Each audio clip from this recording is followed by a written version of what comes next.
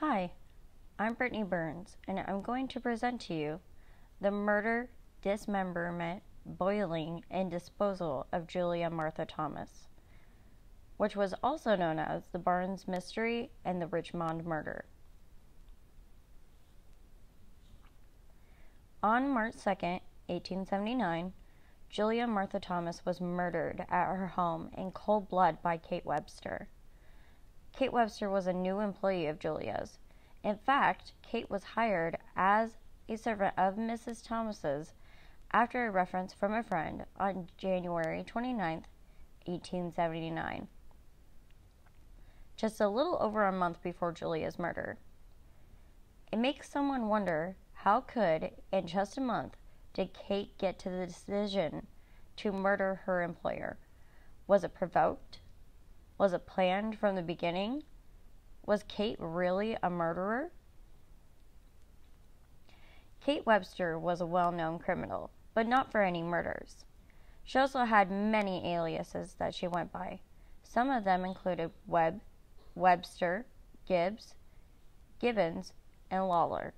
She was first caught for larceny and was imprisoned in December of 1864. At the time, she was only 15 years old. But this was only the beginning of a large line of criminal activity. February 1868, she was again arrested for larceny and was sentenced to 4 years of penal servitude. Kate Webster just couldn't learn that you shouldn't steal, and in May of 1875 was arrested again, but this time for 36 counts of larceny. 36 counts, after she had already served enough time in prison to realize she didn't want to go back. For the 36 counts of larceny, she was sentenced to 18 months in prison. When she was released, Kate Webster went back to her old ways, and a short time later, in February of 1877, was again arrested for larceny and served another 12-month sentence. To me personally, it sounds like Kate Webster was actually an undiagnosed kleptomaniac. Of course, that is just my speculation on the situation. When she got out, she landed a position working for Mrs. Thomas in January of 1879. Julia Martha Thomas, at the time of her death, she was 54 years old. She had lived through the deaths of 2 husbands. After the death of her second husband, she began to travel more, without notifying her family or friends, and would disappear for weeks or months on end. She, of course, was a lady, and always wanted to be seen as middle class, but was not as wealthy as she was perceived to be. To be middle class is to have a servant. But Mrs. Thomas was not just a dignified middle class woman like she was trying to convince others she was. Mrs. Thomas was not talked about well with her choice words and harshness to servants. She actually had a hard time keeping one for any length of time because of her frequent trips with no notice. Many would have said she was a very eccentric lady.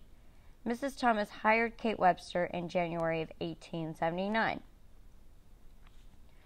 In the quiet neighborhood at 2 Vine Cottages, Richmond, London, on March 2nd, 1879, Mrs. Thomas was walking up the stairs of her home when she was attacked by Kate Webster. You see, earlier that afternoon, Mrs. Thomas was mad at Kate for slacking at her duties, and Kate was mad at Thomas for firing her. So after a church event, they both arrive home. Julia walks up the stairs, and Kate attacks. Kate threw Miss Thomas down the stairs, but this fall did not kill Mrs. Thomas. Kate choked Mrs. Thomas after her fall to prevent her from screaming, resulting in Julia Martha Thomas's death. But that wasn't the end of this horror.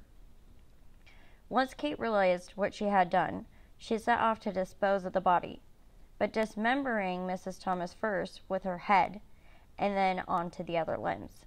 She then boiled Mrs. Thomas's body, burned the bones, and packed her remains, placing the head in a Gladstone bag, one foot in another, and the body in a corded wooden bonnet box. Kate Webster wanted to hide the murder of Mrs. Thomas and sought to dispose of the body. She hid Mrs. Thomas's head or threw it in the Thames. Then had assistance with disposing the body off of the Richmond Bridge. Kate thought she had gotten rid of everything and did not think she would end up getting caught. After all, how could they identify a boiled body with no bones and no head that she threw into the Thames? Some rumors even say she tried to sell the drippings of Mrs. Thomas, but this was never proven. The next day, the remains of Mrs. Thomas washed up on the shore and was taken to the police station, all except the head and the foot. The foot, found in another city, was also turned into the police. Kate Webster could now use this moment to create a new alias. She walked around for 2 weeks dressing and acting like Mrs. Thomas. She would wear her actual clothes and introduce herself as Mrs. Thomas. She did travel and visit family and friends, feeding them a story that she got married to a man and was now a widow, and her aunt gave her a home in Richmond. Kate's lies quickly caught up with her, and when she decided to sell Mrs. Thomas's furniture, and the neighbors realized she was assuming Mrs. Thomas's identity. Kate was soon caught on March 29th and was taken to trial. Kate Webster's trial was a short 6-day trial, starting on July 2nd, 1879. Considering the evidence at Mrs. Thomas's home, it was a very simple ruling. Kate did, however, try 3 times to blame the crime on others. Her efforts were knocked down. On the last day of the trial, Kate tried to save herself from being given the death sentence and tried to proclaim she was pregnant. The judge decided to put together a small group of women watching the trial to examine Kate Webster to see if she was with child. The verdict was that Kate Webster was lying again. And on that verdict, Kate Webster was sentenced to death. On July 28th, Kate Webster spilled the beans on the whole murder. She told them how it started, how she killed her, and how she cooked the body of Mrs. Thomas. The one thing she did not tell was the location of Mrs. Thomas's head. The next day at 9 a.m., Kate Webster was hung, and a black flag was raised at Wandsworth Prison, indicating the execution had in fact been carried out. The murder of Mrs. Thomas had quite a following during trial. Many came to see Kate Webster and to oversee the trial. Many ads and newspapers were writing about this great Victorian murder because of the murderer being a woman. During this time, women were thought of weak and frail. Kate Webster defied the views that society had on a woman, making it very interesting piece in history, and very interesting during that time period. Also, the place of the murder was vacant for many years after, due to the murder taking place there.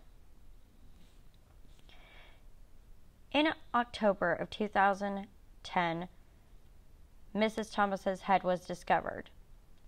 Sir David Edinburgh and his wife bought the Hole-in-the-Wall pub, which Kate Webster frequented back in the day. David was renovating the pub when workers found a dark object. This dark object was indeed the head of Mrs. Thomas. They even did carbon dating to prove the years and found that it showed signs of being boiled, as Kate Webster had detailed in her confession. The death of Mrs. Thomas was a true horror story and was considered a mystery until 131 years later. Kate Webster was a true murderer and was rightful to be hung for her actions. Seriously, how could someone be okay with killing and boiling a person and then walk around as them the next day? Kate Webster was a true Victorian monster.